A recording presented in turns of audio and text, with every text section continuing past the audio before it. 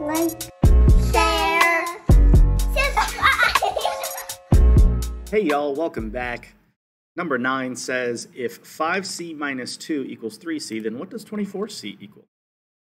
All right, well, if 5c minus 2 equals 3c, let's solve this for c and then see what our answer is.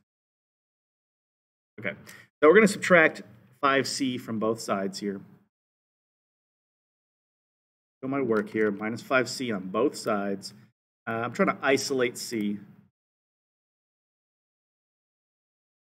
So 3c minus 5c is going to be negative 2c. So we get negative 2 equals negative 2c.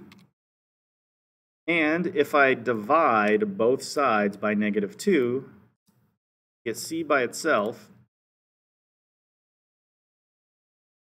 Negative 2 divided by negative 2 is 1. This tells me that c equals 1. Now this is asking, what is 24c? Well, 24 times 1 is just 24. So our answer is D. This was c equals 2, it'd be 48.